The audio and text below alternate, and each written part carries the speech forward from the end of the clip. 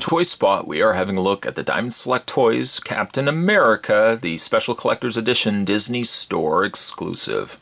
This cap comes more in a Golden Age representation of the hero. Also, it looks like he comes with an interchangeable head, a shield, and a Liberty display stand. The side of the package features some really nice artwork. A consistent trend with a lot of Diamond Select toys, Marvel Select pieces. They always really pick the great artwork to feature on the side. And somewhat recreated, we have Captain America on the back and the figure with the shield and display stand. To check out more from Diamond Select Toys, you can go to www.diamondselecttoys.com. That being said, Spot's going to take a break. I'm going to get this opened up, and when we come back, we're going to get a better look at Diamond Select's Marvel Select Captain America, the Disney Store exclusive. There's more anyway, guys. Don't go anywhere. Stay tuned. How about the first thing we have a look at is the display stand that comes included with Captain America. We've got Liberty, Justice for All featured on the front. Almost a copper colored display stand. It is hollow on the back there. There's not really much to be said for the display stand itself, but there are two peg points on the top that you can either have Cap standing straight, or what you can also do too is you can bend the leg and then you have Cap standing on top like that. Yeah, not bad. It's not too bad of a display stand. It's different than some of the other caps that we've gotten in the past. Really, equally so, the same thing really can be said for this Captain America. It's different. Different good, different bad. That really is your your opinion. It's got it's almost got a vintage look to it. Very reminiscent of how he looked in like the Golden Age comics. Cap is awfully proportioned. Like the top of his torso is very big, very bulky, and then he's got really long legs.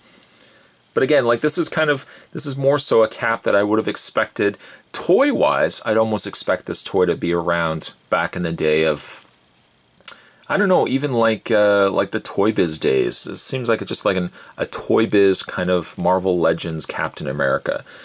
If you like vintage Captain America more so than current, this is a figure for you. I don't know if I'm super crazy about the design, but then again, like I'm not as die-hard of a Captain America fan as say, let's say Spider-Man or Batman or Superman.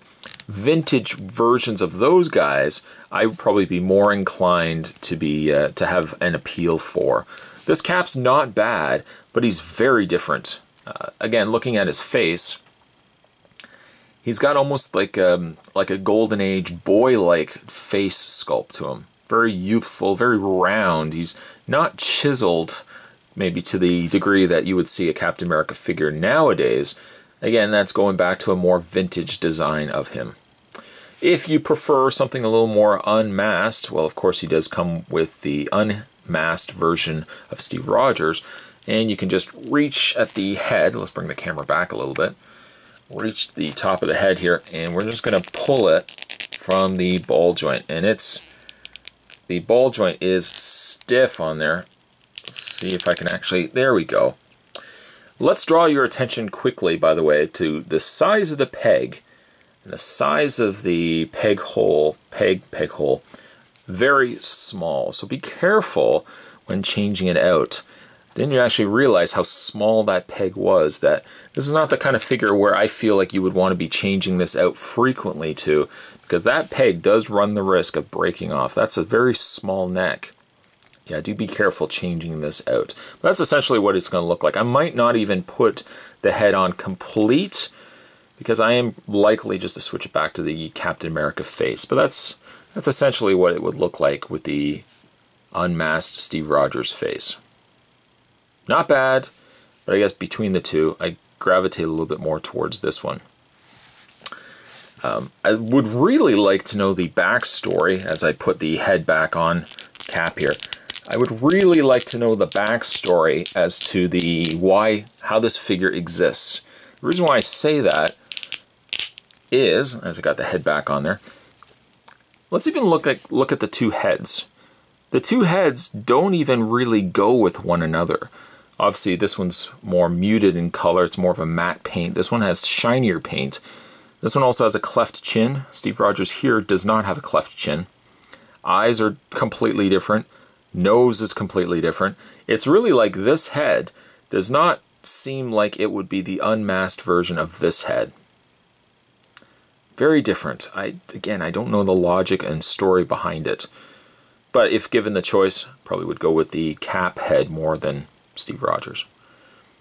The one other accessory that comes with Captain America is, of course, his shield. The shield is on a ball joint, which is something I haven't seen with a lot of Captain America shields. However, the clip that they put on it is plastic. I worry about this quite a bit. In fact, as much as I worry about the peg on Cap's neck for changing out his head, I worry equally as much when it comes to the shield. The shield clips onto his hand, his arm, not well, mind you, unless I have to have it a little further down. It just kind of sits there. You kind of have to just sit on it like a ledge. It does its job, don't get me wrong, but I just feel like I felt like there could be an easier way to display the shield. Maybe if I have it kind of, there we go. Maybe that might make things a little, it's a little more fixed that way. Shield is very basic in design. It doesn't have a lot going on. Very flat shield as well, as opposed to a curved shield. More so, again, what he would look like. I say Golden Age, more so like a Silver Age Cap. Blue's good. A little bit of paint splotch there. It's not quite a white. It's not quite a silver. It's kind of a color in between. And then we got red.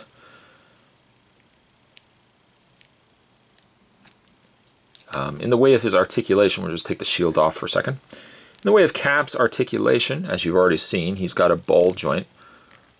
It does move left and right, and it's got the hinge, but it doesn't really move the head up and down, more so just left and right.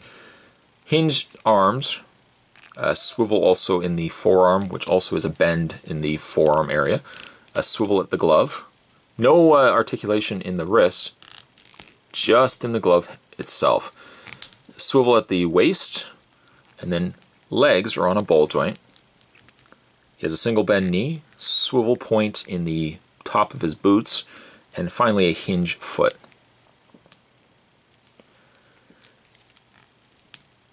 Speaking not from a Captain America fan per se, I like some iterations of Captain America. I don't know if I like Cap enough to say a Golden Age, or maybe the equivalent of a Silver Age Cap in figure form, is something that I would jump towards. So I would say that a figure such as this would probably be something that more of a die-hard collector of Captain America pieces might be more inclined to want to pick up. If you're a fan of Captain America, like a die-hard fan of Captain America, you probably will really like this figure. For everybody else, I would say this figure is probably just a pass. It does things weirdly, where like at the end of the day, I appreciate that it represents vintage Captain America, but it's just not a figure that I would have normally picked up. Today's Toy Spot, we were having a look at the Disney Store exclusive, the Diamond Select, Marvel Select Captain America Special Collector's Edition figure. And certainly stay tuned, guys. Spot's going to have more Toy Spots heading your way. Thanks for watching as you always do. I'll see you next time.